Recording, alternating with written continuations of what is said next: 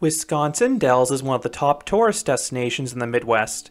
This town is at the foot of Lake Delton, and it's arguably the water park capital of the world. You have America's largest water park in Noah's Ark, plus several indoor water parks attached to resorts. Beyond that, you also have additional family entertainment centers and a full-fledged amusement park with a deep wood coaster lineup in Mount Olympus. So in this video, I will rank the top 20 attractions in town. I have visited most of the amusement and water parks in town, but I have not visited the Chula Vista Resort. This is another hybrid indoor and outdoor water park attached to a hotel, and they feature the bizarre Flying Mayan water coaster. I haven't heard the best things about that attraction, but it's certainly unique. Number 20, Miner Mike at Knuckleheads.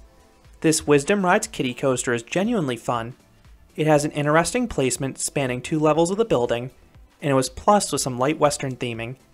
There's no airtime, but the transition into the super tight helix at the end delivers some sneaky strong laterals, and like most kiddie coasters, you get a few laps. Number 19, Smoke That Thunders at the Kalahari Resort. This giant half-pipe slide has a decent plunge and some weightlessness on the wall. The drop and wall stall aren't as good as the Pro Slide Tornadoes or Water Fun half-pipes, but it's still a blast. Number 18, Manticore at Mount Olympus. This Zamperla Star Flyer is only 14 stories tall, but it's tall enough to offer the best panoramic views of the park. Number 17, Master Blaster at Kalahari Resort. This is one of the weakest water coasters out there, but a weak water coaster is still better than most water slides. I love how this one travels along the rafters of the park. This one really crawled along the course, and it felt like it'd stall out in all the turns, but there were 2 little dips that gave faint pops of airtime. Number 16, Pegasus at Mount Olympus. This Custom Coasters International creation looks like a straightforward family wood coaster, but this ride has a weird layout. It's more reminiscent of a Wild Mouse coaster. Anytime this coaster changes direction, it is a super sharp turn that delivers an abrupt burst of laterals. Most notably, you have that kink before returning to the station. Some may find this ride too shaky, but I genuinely enjoy those laterals and its quirkiness. Number 15, Apollo's Swing at Mount Olympus.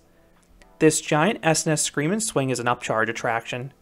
It has the usually short cycle, but I didn't think the floater airtime was as good as other installations. The ride still has a great sense of speed and awesome visuals though as you swing over the midway. Number 14, G-Force 1 at Tomfoolery's Adventure Park. This SBF Visa Frisbee is tiny, but do not be deceived. This little ride inverts you countless times, and you get great hang time on each revolution, and it's extra disorienting with all the lights from this indoor FEC. Number 13, Screaming Hyena at Kalahari Resort. This speed slide is a single steep plunge, and it is satisfying. You feel yourself momentarily lift off the slide as you zip towards the runoff. Number 12, Point of No Return at Noah's Ark. This is another body slide very similar to Hyena, except this one is a little taller, and the exposed outdoor environment allows you to better appreciate the visual of rapidly falling. Number 11, the XD Dark Ride at Tomfoolery's Adventure Park and Knuckleheads. These Triotech interactive shooting dark rides are fun and chaotic. There are plenty of 3D targets to shoot at, and the motion platform adds some intensity you don't get on other shooters. Number 10, Poseidon's Rage at Mount Olympus. Usually I skip wave pools, but I made an exception for this one. Every 2 minutes, this one unleashes a 9-foot tall wave that violently knocks everyone backwards. I honestly don't know how this wave pool is legal.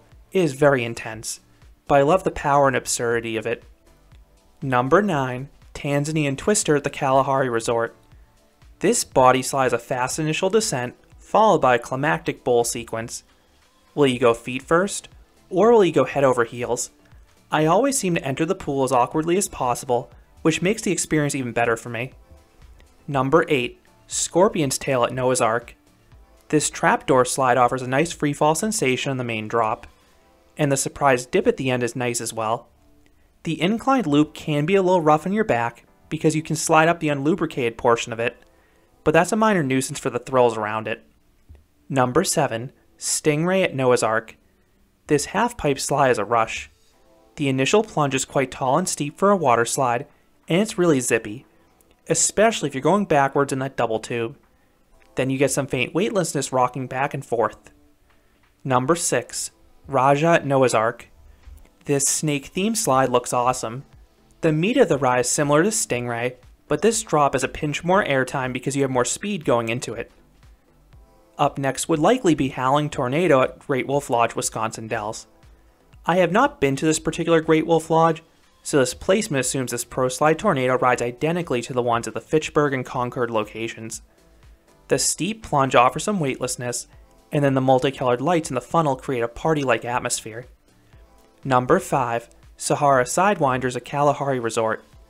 This trapdoor slide has a steep and thrilling initial plunge, followed by a fast helix that pulls some decent Gs. This is a very short slide, but it's speedy, smooth, and intense. Number 4. Zeus at Mount Olympus. This CCI has a simplistic layout.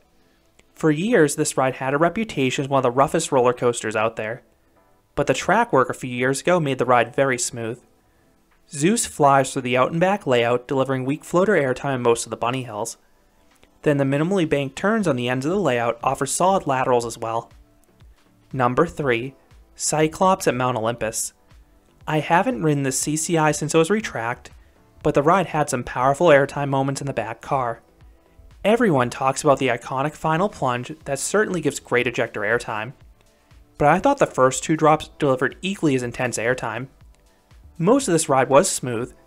Some of the turns were shaky, but they did offer some mild laterals, and that track work should help here. This is a short coaster, but it certainly packs a punch. Number 2. Hades 360 at Mount Olympus.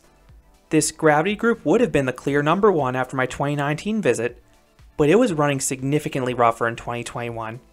The train violently shuffled throughout most of the layout. The Timberliners try their best to absorb the blows, but when you have a coaster this large and aggressive, the trains can only do so much. I struggled to ride this consecutively. However, I cannot deny how incredible the layout is. This is one of the longest wood coasters in the world, and it starts off with a bang. You have one of the best pre-lift sections ever with multiple pops of airtime and laterals.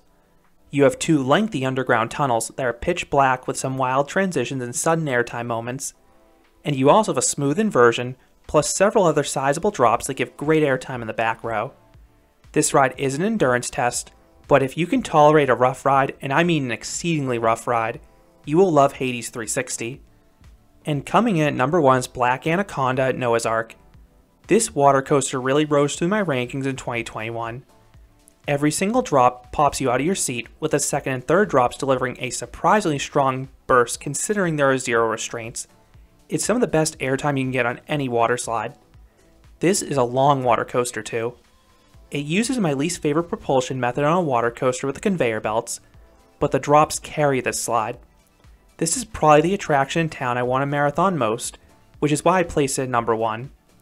So those are my thoughts on the top 20 rides and attractions in the Wisconsin Dells. What are your favorite rides or slides in this tourist destination? Let me know what you think about any of the rides I mentioned, or any you think I missed down in the comments. If you enjoyed this countdown, I'd appreciate it if you gave this video a like, and you considered subscribing, because there'll be a lot more roller coaster and amusement park videos here at Canopy Coaster. Thanks for watching.